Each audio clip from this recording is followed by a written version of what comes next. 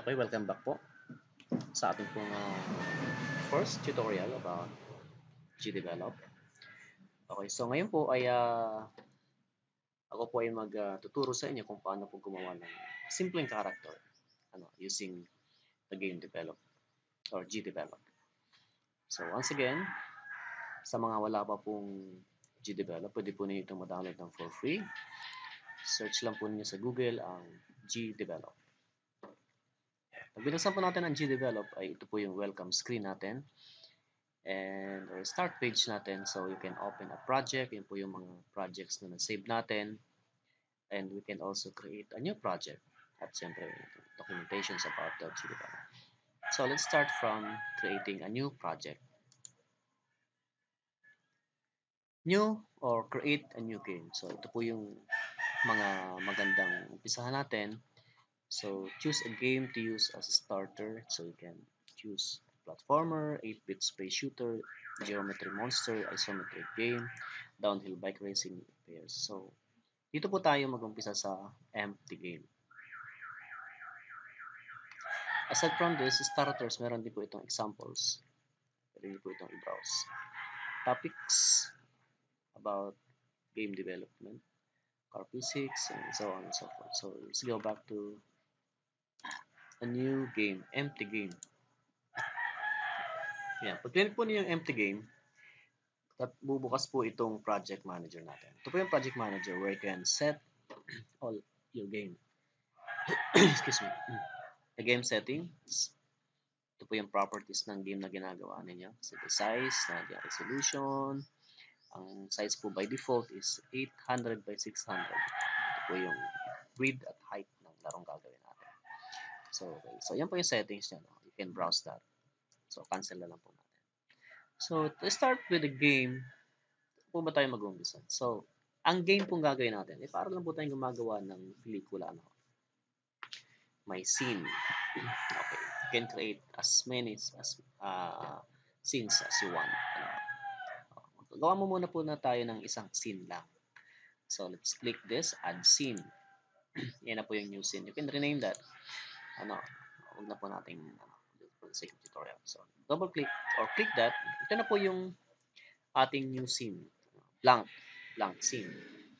Pwede niyo po yung i-scroll yung mouse wheel niyo para i-zoom.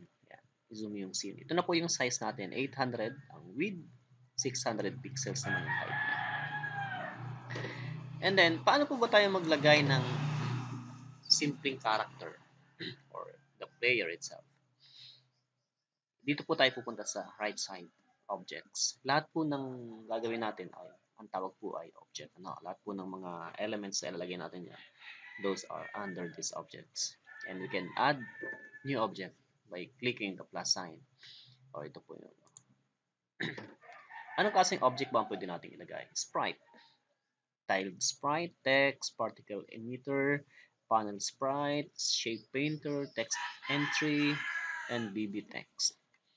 So, dito po tayo mag-umpisa sa sprite. Pag sinabi natin yung sprite, ito po ay animated object that can be used for most elements of the game.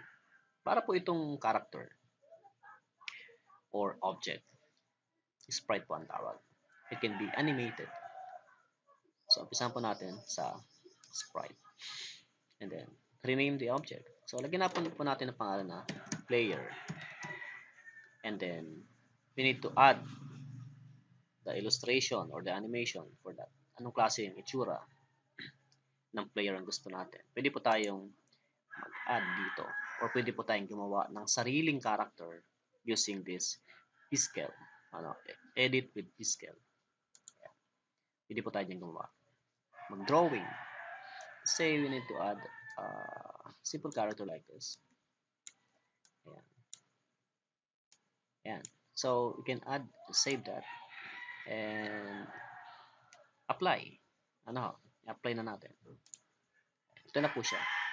Object. So, para po mapunta siya dun sa ating scene, idadarag lang po natin papunta ron. Di ba? Ayan. Nandun na po siya. At pag play po natin, preview po ng game, ito po yung game preview. Nandun po siya, ano. Hindi po siya gumagalaw. Wala po siyang ginagawa. Para lang siya nakadikit. Kasi wala pa po siyang behavior. Anong klaseng object ba ang nilagay mo? So, yan po ay makikita natin dito sa edit, object. Lalagyan po natin siya ng behavior. Ano po ba yung behavior at ano yung properties? So, pag sabi po natin behavior, ito po ay pwedeng mabago. Ano? Kahit po siya ay tao, pwede po ang behavior niya ay hindi po siya gumagalaw. Pwede po siyang naka-steady lang. Ano? So, let's try to add behavior doon sa ginawa nating player na pwede siyang gumalaw. Pwede siyang mag-move around the game scene. So, add po tayo ng behavior object. So, ito po yung mga iba't ibang klase ng behavior na pwede nating i-apply sa isang object. Ito po yung platform behavior, platformer character. So, dito po muna tayo sa dalawa. Pag sinabi po natin platform, ito po yung object na pwedeng takbuhan, pwedeng lakaran ng character. So, since tao po yung ginawa natin, hindi po ito ang pipiliin natin. Dito po tayo sa controllable character that can be jump and run on platform. Ito po yung behavior na dapat na naandun sa ginawa kong tao. Platformer character. So, click po natin itong platformer character. Yan. Ito po yung kanyang mga settings under the platformer object behavior. Dito po natin siya pwedeng set ang kanyang controls. Default controls lang. Huwag na po muna natin galawin. So, ano po ba ang bilis niya? Jump speed. Ito po yung kanyang max falling speed. Pag tumalon po ba siya, gaano siya kabilis bumagsak? At gaano po ba siya kabilis tumalon? At gaano po ba siya kabilis tumakbo? Yan, 250. So, let us make that setting muna, huwag natin galawin yung default. So, and then, apply lang natin. So, ang ginawa lang natin dito, ay naglagay tayo ng behavior dun sa player na ginawa natin. Ginawa natin siyang platformer object. Pag sinabing platformer object, behavior, ito yung behavior na kung saan pwedeng mag-move yung object na ginawa natin. Pwede natin makontrol. So, apply natin. And then, preview natin. Yan. Ang nangyari po ay bumagsak siya. Actually, nakokontrol ko yun. Di lang natin nakikita. Kaso lang, bumagsak siya kasi po ano po ang kulang. Wala pong platform. Pwede siyang apakan. Walang platform doon sa baba. So, yun po ang next natin gagawin is to add new object. Pwede naman pong platform. Sprite pa rin po or pwede pong tile sprite. Ito po bang kaibahan nila? Pag ginamit po natin itong sprite as a platform, ito pong tile sprite. So, tingnan po natin. So, maglagay po tayo ng sprite na platform. Add animation. Puro lang po add animation. Kahit hindi po siya gumagalaw, animation pa rin po ang tawag. So, let us add. So, this time, pipili po ako dun sa mga save projects. Parang dito sa 12. Yan. Ito po yun. Pipiliin ko po itong grass. Lagyan po natin itong platform na apakan nung ginawa kong tao. Open. Okay. Ito na po siya. And then, apply. Oops, bago po natin i-apply, subukan natin muna i-apply. And then, drag dito sa baba. Para may sasalo sa kanya. And then, pwede po natin siyang i-drag. Once again, ang ginamit ko po ritong object ay sprite. Dalawa po kasing klase ang sprite. It can be sprite lang o tiled sprite. Ang ginawa ko po kanina ay sprite lang. So, tingnan niyo po. Pag ang sprite lang drinag mo, nababatak siya. Nababatak. Ganyan. Di po ba nababatak siya? So, add natin ng tiled sprite naman. Piliin natin yung the same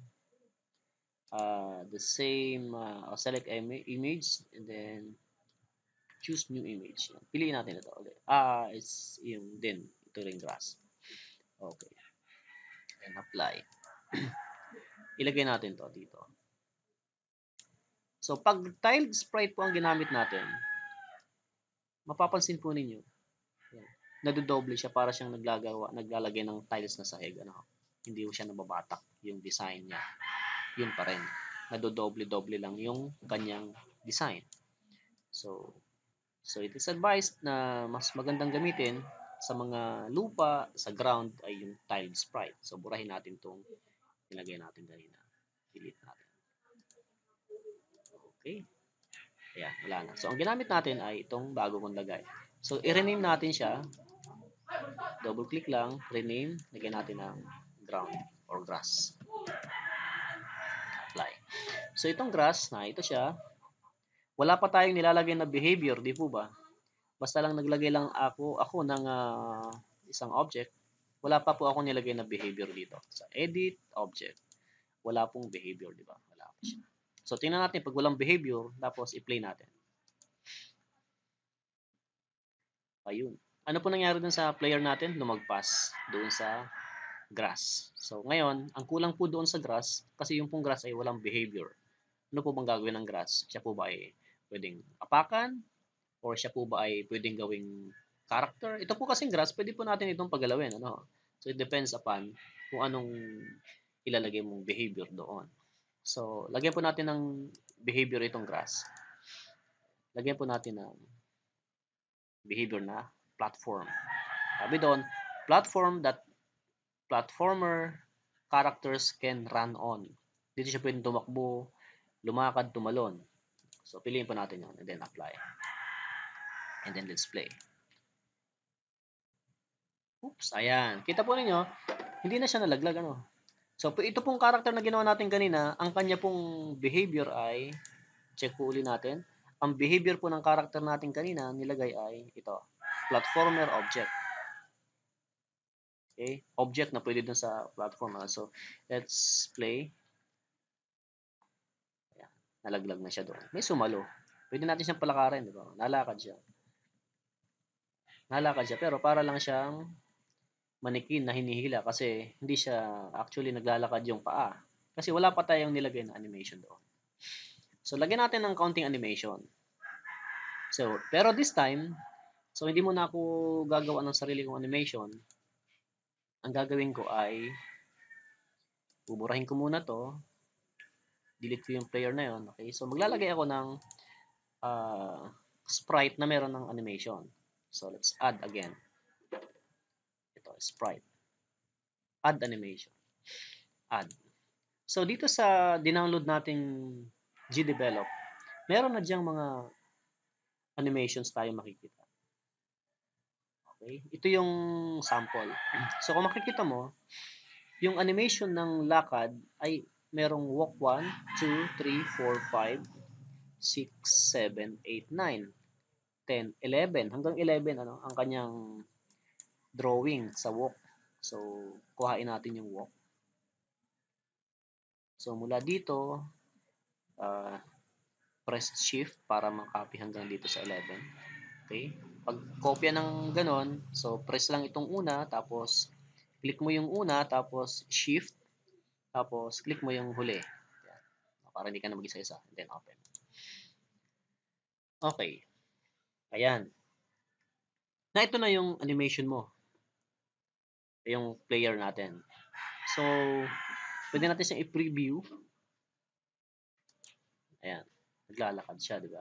Kaso lang, isang beses lang siya naglakad. Hindi pa ulit-ulit kasi ang setting natin dapat naka-loop. Okay? Para tuloy-tuloy, continuous ang kanyang paggalaw. Okay? So, preview ulit natin. Ayan. Mapapansin niyo, naglalakad na yung ating character. Okay. And then, bago natin i-apply, lagyan natin ng behavior ulit. Ano? Kasi, tingnan niyo pag hindi natin nilagyan ng, wala. Sorry. Delete ko ulit. Ulit. Add new object, sprite, and then add animation, add. Piliin ko ulit yung walk 1 hanggang walk 11. Open. And then, okay. Click lang yung loop, and then, apply. Wala muna tayong lalagyan na behavior. Ano? Titingnan natin kung ano mangyayari. Okay. Apply lang natin. And then, i-drag natin doon. Then, play natin. Napansin niyo, para siyang nakalutang lang. Kasi wala siyang behavior. nag-animate nga siya, pero wala naman siyang ginagawa. Okay? Di alam kung ano ang role niya sa larong ito. Kung siya ba ay platform, siya ba ay character, siya ba ay kung ano, kung siya ba ay background. So wala. So lalagyan natin ngayon ng animation or behavior ng object. So let's add behavior here. Again, pag ang gagawin natin ay character, ang lalagay natin ay platformer character. Ito. Apply lang yan. Tapos, pwede mo siyang i-adjust mamaya. Pwede mong laruin yung mga settings niya. And then, apply. Okay. So, pag preview natin yung launch natin yung game, babagsak na siya doon. Ayan. At pwede na siya maglakad. Diba? Okay. So, sana may natutunan kayo ngayon sa unang tutorial natin sa Game Develop or Gdevelop. For more videos to come, visit my YouTube channel and please subscribe. At doon din po sa akin pong Facebook page, pwede rin po ninyo siyang i-like. Maraming salamat po and thank you.